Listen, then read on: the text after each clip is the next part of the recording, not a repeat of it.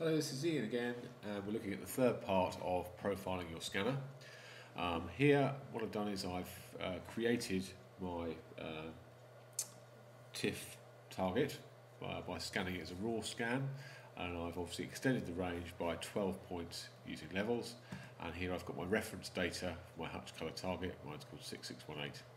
Now the important bit I want to show you here, you might be using a different version of profiling software, is I'm using a large profile, which gives me slightly more accurate colours, and the rendering intent, I've got a choice of a paper coloured grey or a neutral grey. Now this isn't available in a lot of software, and it's the reason that I chose profilemaker.